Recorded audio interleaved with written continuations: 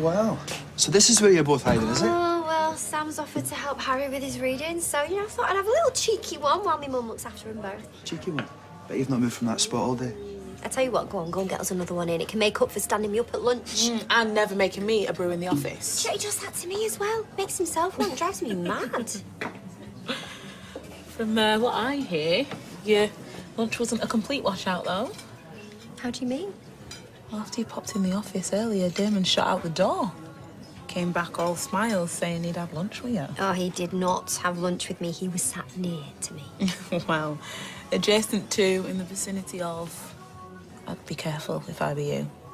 I've seen that smile on his face before when he was trying it on with me. It'd be stupid if he tried. I'm married. That's even more of a challenge. Believe me, men like that, once they've got their sights set on something, or someone, they'll stop at nothing. His book was about planets. Sure you jumped at the chance. I just thought you'd want to know, and he seemed okay. Thanks. I really appreciate it. Honestly, I don't care. You could add a 0 to it and I still wouldn't be interested. Well, the thought of being banged up with you if we are caught enough to put me off anyway. Ooh. Should have worn my coat. Bit frosty. It's frosty because you're not welcome, so just get out. That's no way to talk to a mate. I'm not your mate. Really? Then how come I kept you out of it with the police? Could have landed you right in it, but I didn't, did I? Mate.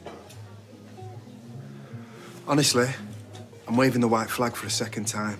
But I'm really sorry about what happened with Sam. He's a good kid and I mean that. I would have never knowingly put him in harm's way. Look at the damage you've caused. The only communication I have about my son is through Sarah. Look, you come in here playing the big hero, thinking you've saved me. You've saved me from nothing. Not an easy fella to please, your brother, is he? Don't know who's better at playing hard to get, you or him. It's not a game. This is my family. You should be ashamed. Lunch again tomorrow, babes? Admit it, you adore me.